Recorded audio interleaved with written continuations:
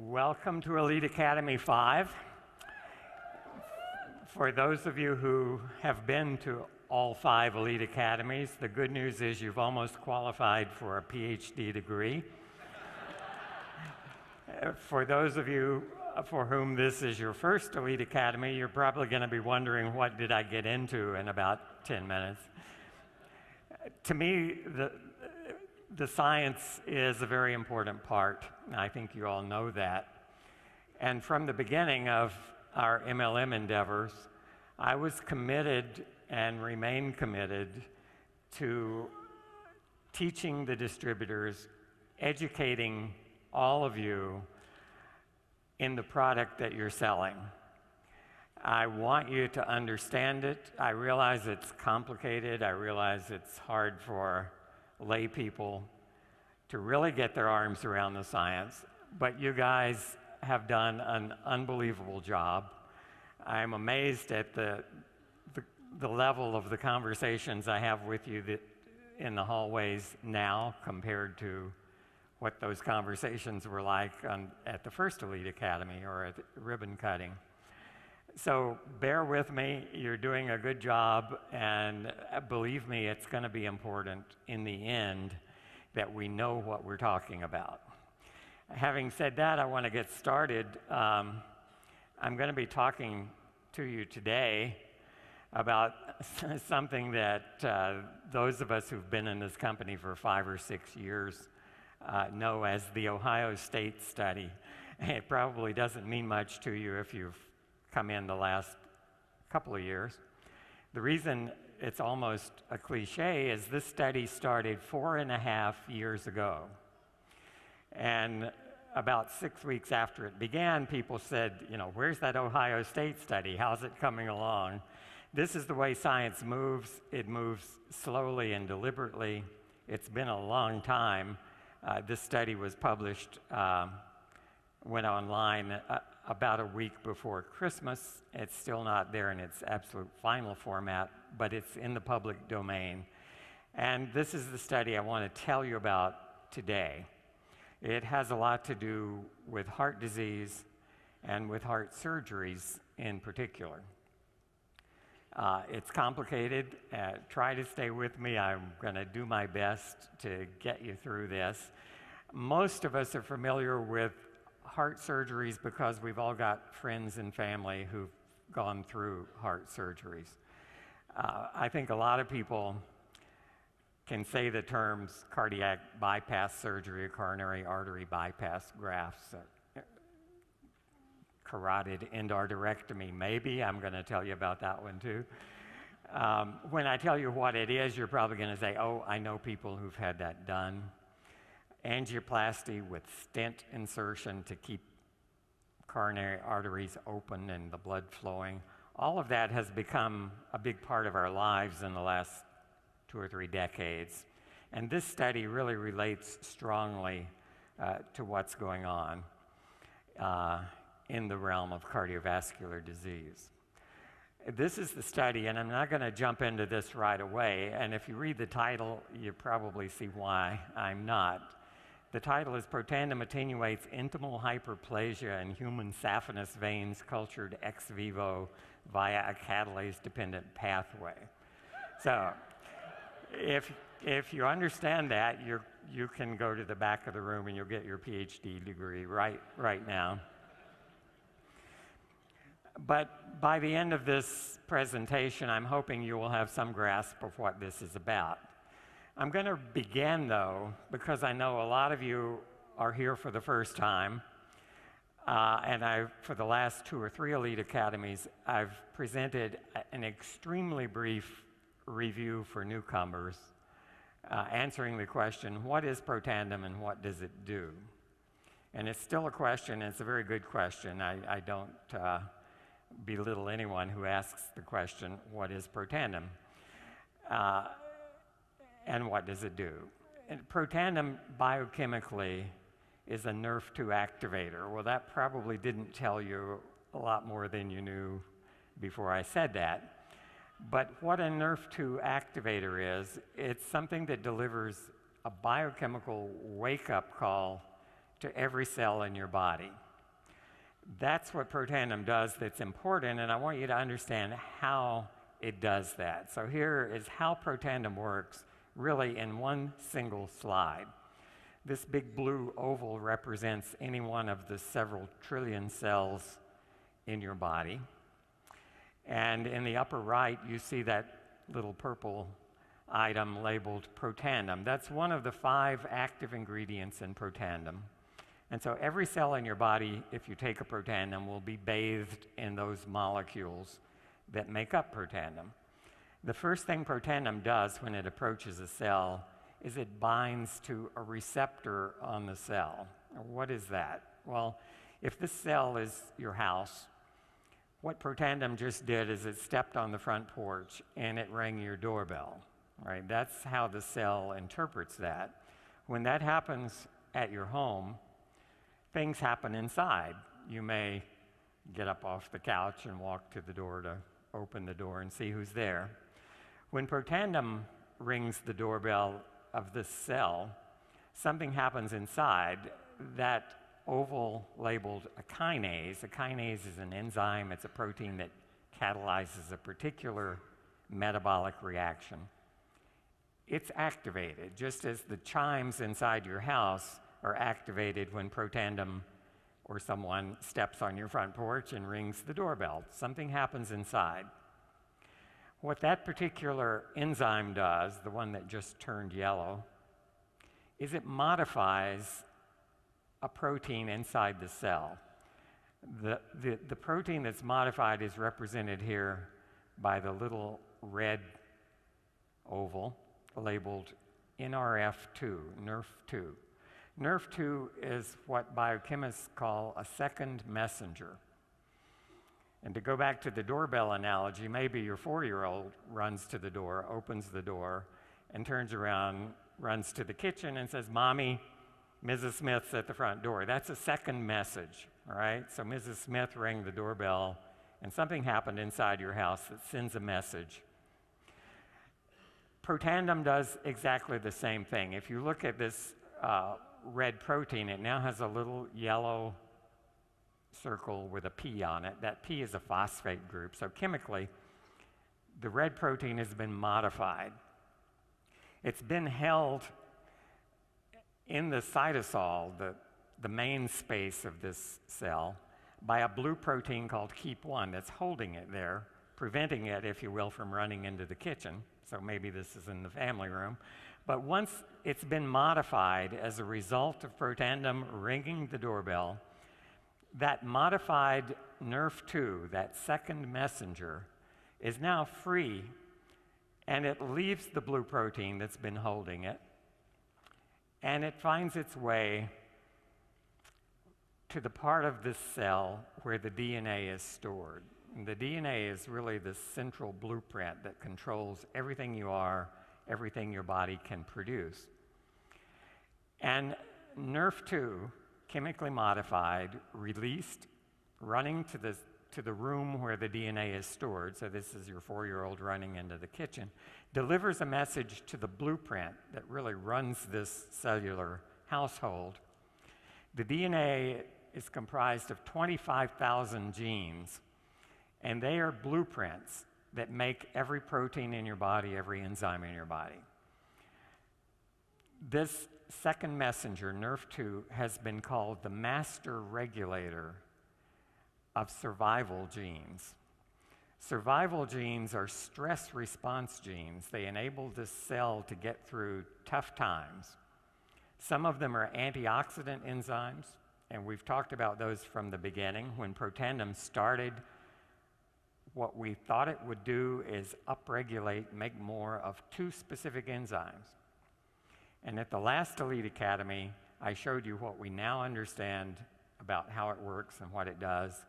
Protandim upregulates at least 400, maybe closer to 600 or 800 enzymes, not just the 2 we were originally interested in.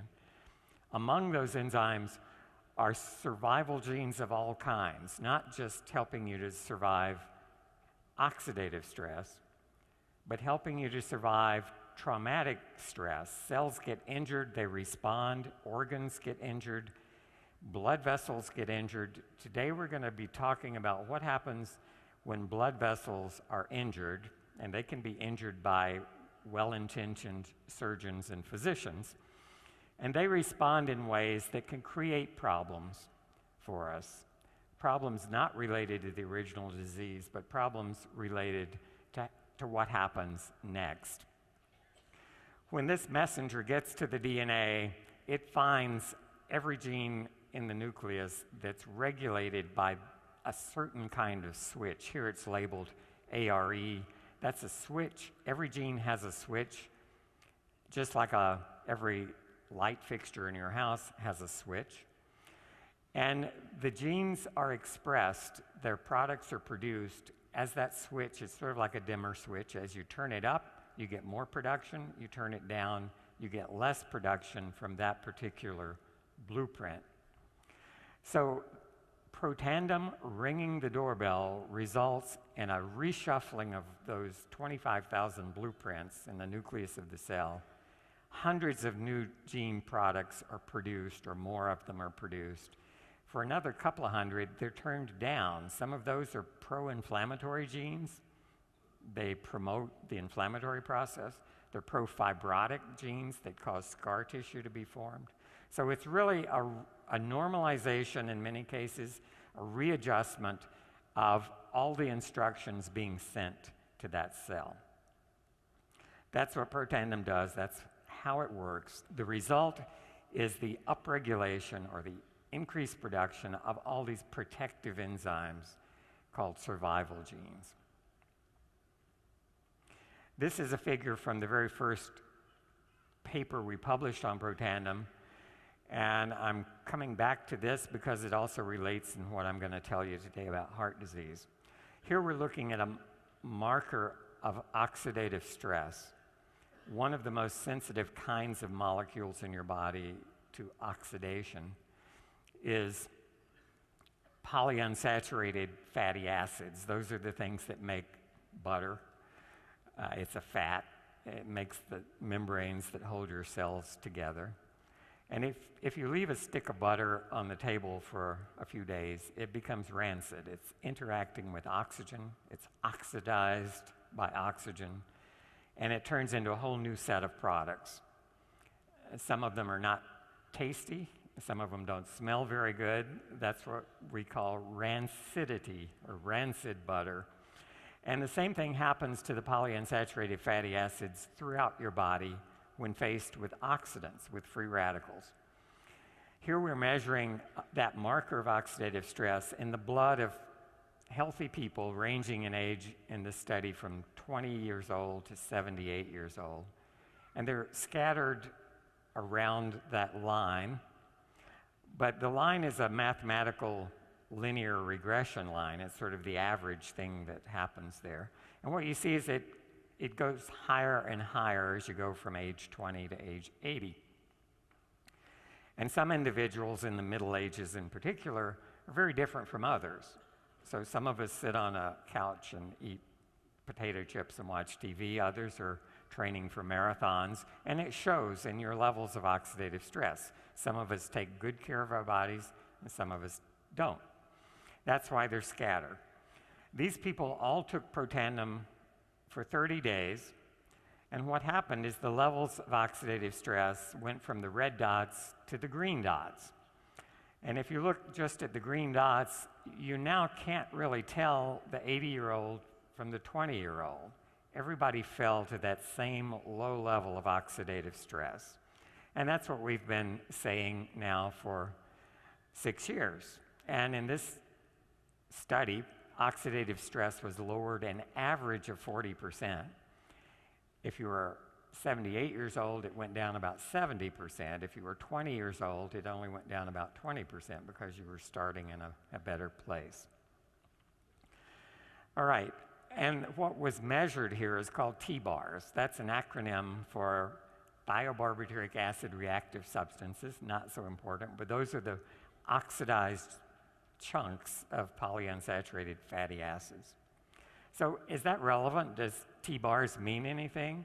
This paper was published in 2004, And it says serum levels, blood levels of T-bars, predict cardiovascular events in patients with stable coronary artery disease. And the conclusions down there found that it was an independent marker. It was actually a better predictor of cardiovascular events. I've said before, that's not an event you want to attend. It's not an event like this one. A cardiovascular event may be an attack of angina, chest pains upon exertion. It may be a myocardial infarct that takes you to your knees. It may be fatal. So there are a number of kinds of cardiovascular events.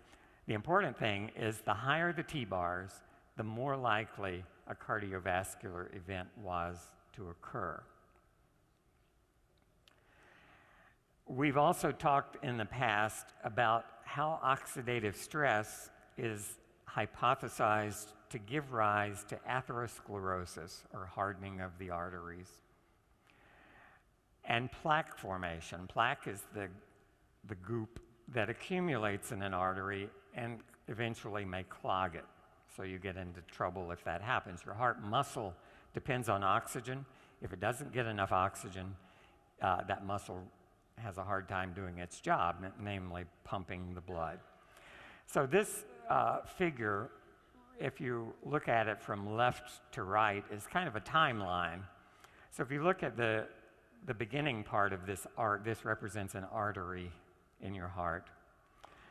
You see the first thing there is LDL. That's LDL cholesterol. That's a protein that binds cholesterol. We're all obsessed with what our LDL levels are. But LDL is perfectly normal. In fact, you die if you don't have any LDL. What's important is to keep it low. And why is that important? It's because if oxidative stress enters the picture, it leads, if you jump ahead a little bit, to oxidized LDL. And that's what many cardiologists believe is the real trigger to atherosclerosis. Also early on, you see those blue cells labeled monocytes. These are normal immune cells that can become inflammatory cells. And those monocytes recognize the oxidized LDL. So if free radicals are high, free radicals attack LDL, oxidize it. The monocytes eat that oxidized LDL. They actually fill up with little globules of it. And they become activated inflammatory cells. And the histologists call them foam cells, which you see later in the sequence, because they look foamy. There are all these little bubbles of oxidized LDL inside the cells if you look under a microscope.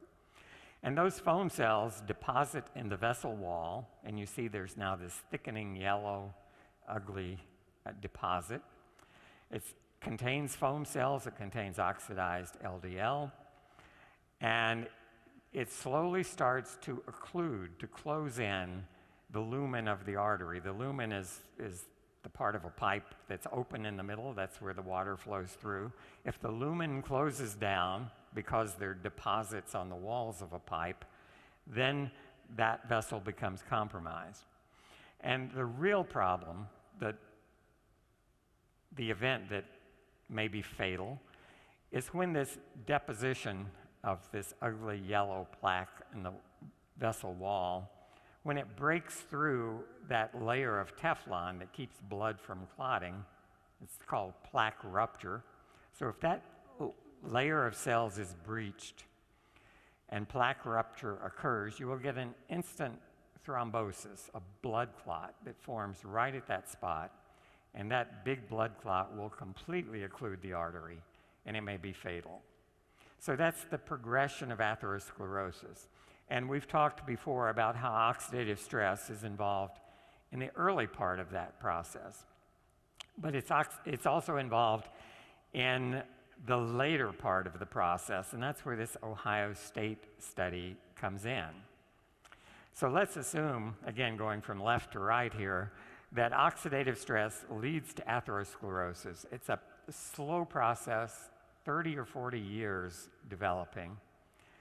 An alarming part of this is that atherosclerosis begins with something called fatty streaks in the wall of an artery. They're now being seen in children as young as 10 or 12 years old.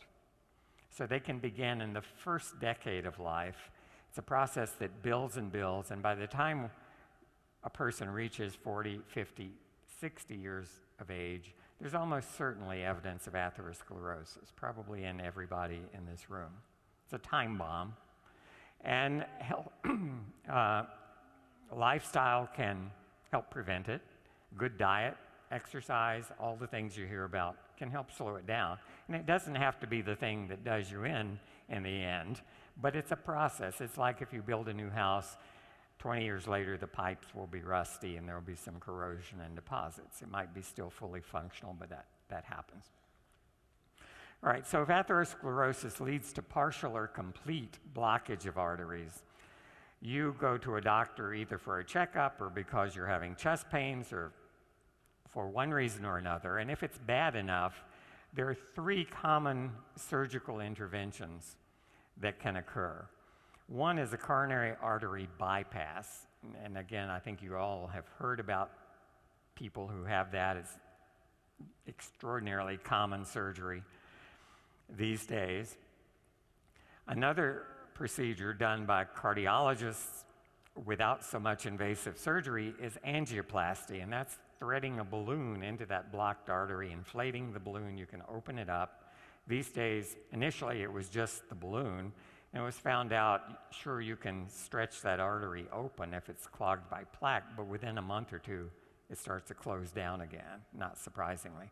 Now, what's done is a stent is inserted, so I'll tell you about that and show you some pictures of a metal stent that, once the artery is opened up, can help keep it open. It also has consequences and has medical problems produced by the surgery itself.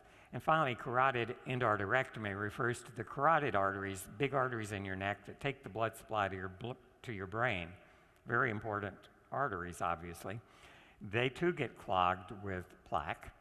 And so you may know family members or relatives or friends who've had carotid endarterectomy. What the surgeon does there is he literally temporarily bypasses the clogged part, opens it up, and just scrapes out the gunk. And I'll show you a disturbing picture of that later on as well. All right, all 3 of these procedures have failure rates. They're not complete permanent solutions to the problem. And if you look at the 10-year failure rate, 10 years is a long time for a surgical procedure to improve your quality of life. But with coronary artery bypass surgery, after 10 years, up to 50% of the grafts have failed. They're either almost completely blocked again, or they have been completely blocked. And so often, coronary artery bypass surgery has to be repeated, or some other one of these other procedures sometimes can help. With stents and angioplasty, they don't even last that long. Sometimes 4 or 5 years is about what you expect from a stent, and I'll show you the reason they fail. And the same with carotid endarterectomy, a little better result there, maybe 30% failure rate after 10 years. But what we want to look at is what causes that failure rate, and it's our old nemesis, oxidative stress, again. Oxidative stress leads to something that was in the title of that Ohio State paper, intimal hyperplasia. So I'll show you what that means. And that's really the culprit that causes those opened vessels or bypassed vessels to clog up again after some years. Intimal hyperplasia is the problem. And what causes the intimal hyperplasia, at least in the context of the Ohio State study, was shown to be oxidative stress, something Protandim can help with. All right, do those words mean, intimal hyperplasia? It's simply a thickening of the wall of the blood vessel. So you might wonder, why didn't I say that in the first place? If you look at the cross-section of a blood vessel, what you see is there's several layers. If you cut a copper pipe open, there's just one layer. It's copper, all right? That's the wall of that pipe. If you cut an artery open, you'll see there are 3 distinct layers. So the pink circle in the middle is the lumen. That's where the blood flows through the hole in the pipe. And the innermost layer is called intima, which means innermost, all right? Physicians have a way of making things more complicated than they should be, maybe. The media is the next layer, that pink layer, and that means middle, or the one in the middle. And the outer layer is called adventitia. So there's three distinct layers. What happens when the intima proliferates? If that middle layer, those cells start to divide, what happens is the wall, that inner part of the lining gets thicker and thicker and thicker. And here you see it protruding into the lumen. If this happened all around, the lumen would get smaller and smaller and smaller. The media also gets thicker, and cells in the medium, largely smooth muscle cells, and some of those will migrate into the intima. So you get this thickening of the wall that can occlude a vessel.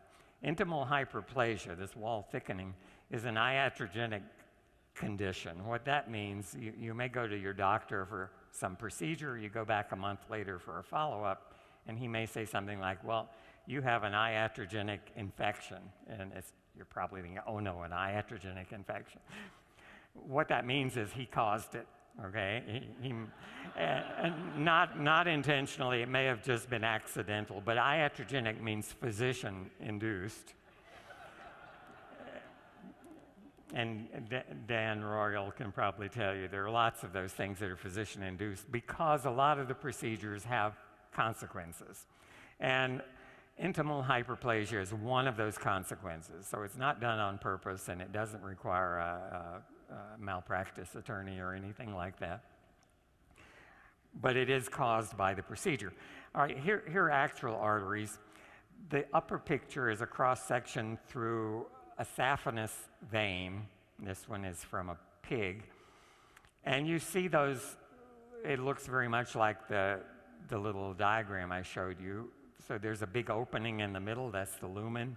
There's a dark intimal layer, a lighter colored media layer, and an adventitia around it.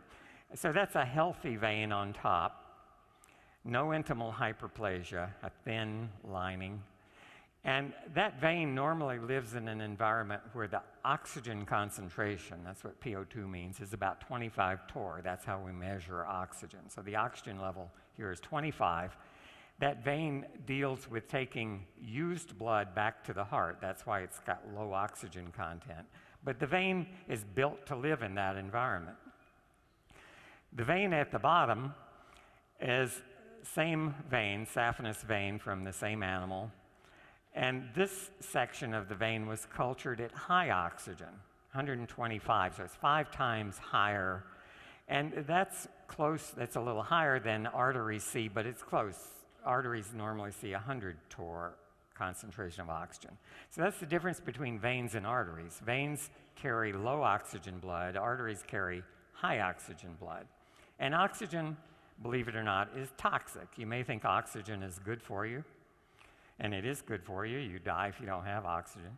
But you might be surprised if we took a healthy young adult rat who's breathing here at sea level an atmosphere that's 20% oxygen, 21% oxygen. If we put that rat in a plastic box and we gave him 100% oxygen, which is only 5 times more than normal, in 72 hours that healthy animal would be dead because oxygen is that toxic. 5 times more would destroy his lungs and the animal would die. So when a heart surgeon, and I'm going to show you pictures of how this happens, takes a piece of a vein from your leg and uses it as new plumbing to go around an artery in your heart, he's asking a vein to do an artery's job, and it's going to see much higher oxygen than it's used to seeing. And it does a good job, but it pays a price and it suffers. Why is artery bypass surgery done? If this represents, here in a very simple picture, an artery in your heart, and you develop plaque over the course of 10 or 20 or 40 years, again, you see the lumen of the artery is closing up, and the artery, by the way, is at 100 torr, it's high oxygen. So the the surgeon will take a piece of vein from your leg, and just like a plumber might put in a new pipe around a clogged, if you have a drain pipe and a tree has grown through it with roots, you'll put in a new piece of pipe to bypass the problem, the obstruction. And that's what this vein is used for. So on the surface of your heart, you have a bypass around it. Now, the problem is that vein, which should be seeing oxygen at a level of 25, is now seeing oxygen at a level of 100. It causes oxidative stress uniquely to this vein, and the result is the walls of the vein thicken and will eventually obstruct the lumen to the point where it may close up and clog. This is a picture of a heart that's just undergone triple bypass. You hear double, triple, quadruple bypass. That means how many clogged arteries had to be bypassed, all right? And the most important one is usually that one labeled LAD, the left anterior descending coronary artery, because that takes blood to really the part of your heart that does the heavy lifting, that left ventricle. So it's got to supply that part that contracts to pump the blood through your body. In the last decade or two, surgeons have avoided the use of veins as much as possible. And so what you see going to that LAD is an arterial graft. So that artery has come from your chest wall. It's been dissected out by the surgeons. And the reason he's using that's a interior thoracic artery. It's a little redundant, so your chest wall gets by without it. The surgeon can relocate it, and that's an artery supplying a new blood supply spliced into the coronary artery south of the obstruction, so that the muscle below the obstruction now gets new arterial blood supply from an actual artery. Right, it's a good solution. That artery is more stable than veins because it's used to seeing the high oxygen. This is a triple bypass. So there were two other blocked arteries on this heart, and you only have one thoracic artery, so you can only use that artery once. In this case, there are two vein grafts. So vein was harvested from this patient's leg, and you see there are two vein grafts that are spliced in at the top end. You can see there to the aorta, so they get new blood supply. And at the other end, which you can't see in this case because they're on the other side of the heart, they're spliced into also two more blocked arteries, right? Those veins are going to be more problematic than the artery. The artery has a 10-year failure rate, maybe as low as 10 or 15%. The veins, 50% or more will fail by 10 years. So that's the problem with this surgery. So where does the Ohio State study come in? And I'm going to quickly take you through the results. It measured the wall thickness in human saphenous veins that were going to be used for surgery. The surgeon removes more than he needs because you don't want to run short of pipe if you're a plumber. So there's leftover pipe every time a person undergoes bypass surgery. That's what was used in this study. They were incubated either at low oxygen, and that's described here as the freshly isolated. They don't change if they're incubated in low oxygen, or at high oxygen. And after 2 weeks incubated, where the only variable really is high oxygen, you get intimal hyperplasia, you get wall thickening. So this was done outside living people in a laboratory model. And so the blue bar is where the intimal thickness should be if you're looking at the A panel. The red bar is after 2 weeks at high oxygen, and the wall has already thickened several-fold. And the green bar is the same kind of a culture, except Protandim has been added to the culture medium. And so even in high oxygen, the Protandim-treated veins have avoided intimal hyperplasia. The walls have not thickened. They're staying at the same thickness as in freshly isolated healthy vein. Here we're measuring the intima in panel A, the media, the next layer in panel B, and what you can see is with Protandim in the diagram on the right, the intima and the media layers are still thin. There's a big opening in this pipe. It's conducting lots of blood. The bottom picture is what happens if the thickening occurs, the red bars, and you can see that the area, cross-sectional area, is reduced maybe by 80% in that diagram. So very little blood is now able to get through. So Protandim has blocked this process that's really the bane of cardiac surgeons, because they can do their surgery just fine, but it's the consequences, even years, begin sometimes weeks or months, but certainly by years. I think I'm not going to dwell on this. I don't want to turn you into histologists, and these pictures may be ugly. But if you look at just A, B, and C, and you say one of these is not like the other, you might pick the middle one. So even if you don't know what you're looking at, it certainly looks different. A is a healthy vein, freshly isolated. C is a vein incubated at high oxygen in the presence of Protandim, which looks a lot like A. The one in the middle that looks bad, and it has, you can see there, a neointimal layer, and it's very thick, so there's a lot of vessel thickening happening there, prevented in C by Protandim. If you look at the number of cells that are actively dividing, again, freshly isolated, healthy vein, very few dividing cells, incubated in oxygen, where it's going to see it if it becomes an artery or a replacement for an artery. A lot of dividing cells. That's required for that wall to thicken. It takes more cells. They're multiplying or getting thicker and thicker. Protandim, the right bar, completely blocks that intimal thickening. If we measure free radical production in these veins, A, B, and C are again fresh vein. B is cultured at high oxygen, and C is high oxygen with Protandim. And what we're looking for is the red fluorescent stain. So you can see in the red one, in the A panel, very little evidence of free radical production. B, a lot of it.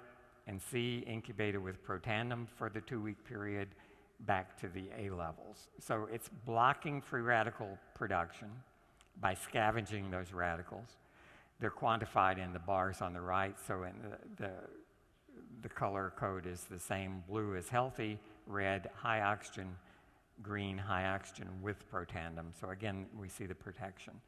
This is looking at lipid peroxidation marker. This one is very closely related to T-bars, which was in our original study. It's a specific component of T-bars, 4-HNE. And again, look at the level of 4-HNE in the blue bar. That's healthy. High oxygen, but with Protandim, it's even lower this time than the blue bar. It's better than new. It's better than the freshly isolated vein. But without Protandim at high oxygen, you can see a lot of this lipid peroxidation product, maybe 5 times more. And why is the vein protected with Protandim? Again, it's the same old story you've heard about in other studies. 3 important antioxidant enzymes have been sharply upregulated. Again, the blue bar is normal, healthy vein, incubated at high oxygen. The cells haven't induced the enzyme to protect them, but if we add Protandim, the green bar, all 3 of these enzymes are dramatically induced to provide the protection that you saw in the previous slides. This is another measure. In this particular case, catalase was focused on because there's a convenient specific inhibitor of catalase. Turned out that catalase is absolutely necessary, but not sufficient necessarily to provide the protection. But catalase is a key enzyme. That's one of the 2 we began this quest of Protandim studying, and it turns out to be certainly very important. So the conclusions are that the saphenous veins used in arterial bypass surgery suffer from oxidative stress, and that's no big surprise due to the higher concentration of oxygen in the arterial blood that they're now asked to carry. As a consequence of the oxidative stress, intimal hyperplasia or thickening of the wall occurs, and that can eventually lead to reblockage or restenosis. You may have heard that term used. Restenosis simply means that what was blocked and opened up is now reblocked. And the important part for us, Protandim prevented this wall thickening in saphenous veins cultured at high oxygen, suggesting that Nrf2 activation may extend the life of arterialized veins in vivo. And I want to show, kind of out of time, but I want to mention angioplasty very quickly. This is a blocked artery, and you see it longitudinally and in cross-section with a big yellow plaque that's occluding part of the lumen. Here, a catheter has been threaded into up through the aorta and into the coronary arteries. And this is a very thin-looking wire, but it has an inflatable balloon on the end. And outside the balloon is a little collapsed wire cylinder. This is like if you took a piece of chicken wire and made a cylinder, you could compress it down into a very thin rod. And if you inflate the balloon that's inside, you can expand that cylinder. So that's what the surgeon does. He locates this where the plaque is, inflates the balloon, and you can see that wire mesh cylinder now being inflated, expanded, and that holds the vessel open. Without that wire stent, that's what a stent is. Without the stent, the vessel would collapse when you deflated the balloon, or at least largely. And so here, after you expand the wire mesh, you deflate the balloon, pull it out, and now you've got an artery in the picture on the right in cross-section that has a wire cage holding that plaque against the wall, making sure there's a big lumen. The unfortunate part is this is 6 months later. These are from pigs, and on the left you see a lumen that is wide open, and those little black dots are actually the wires in cross-section of this stent that's been expanded. So you can see it holding that vessel open. If you come back and look at another pig with another stent, but after 6 months, look at the difference. You can see that light pink tissue labeled intimal hyperplasia. That's a proliferation of cells that in only 6 months has closed that lumen down probably 80%. And that's the iatrogenic problem. It was created by placing the stent. The stent did a great job initially, but this is a problem with, and this is a bare metal stent. One of the ways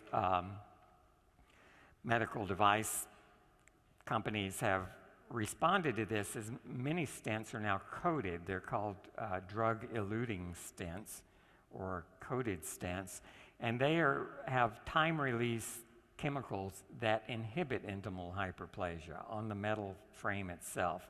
That lasts for a while, and it improves things maybe for a year or two, but not for the really long haul. So intimal hyperplasia is a real problem. Finally, this is carotid endarterectomy, the other procedure. This is the big arteries in the neck.